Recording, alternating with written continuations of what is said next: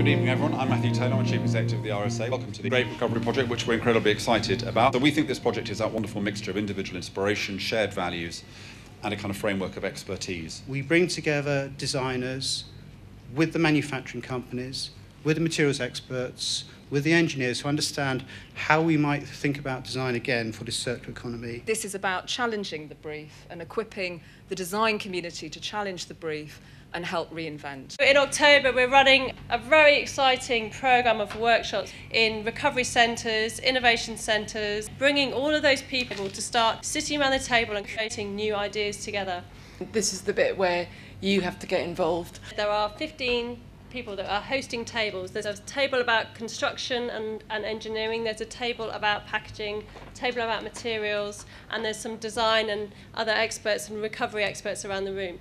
I'm going to ask you all to divide yourself between the tables. Then we're going to have 10 minutes on each table, and we're going to move around every 10 minutes when we ring the bell.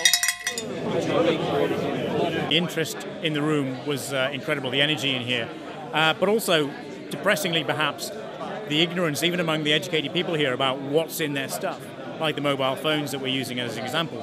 And I really think that's a challenge that we have to get people to know and to care about what's in their technology.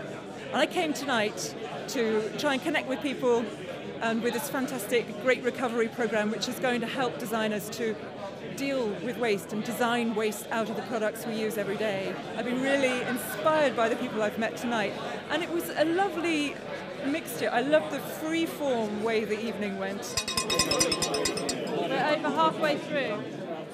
Hopefully we managed to do through the Great Recovery is bring together a lot of people from a lot of different sort of areas. We can really get those conversations really growing into some real sort of practical solutions. The world does not have to be crap. We could make it really, really good, and it's like there's loads of people here that I think can probably make that happen. It's been an absolutely fascinating evening because I've heard a massive range of different views from designers, from manufacturers, from people who are studying production chains, and I'll be absolutely fascinated to see how the Great Recovery Project comes together.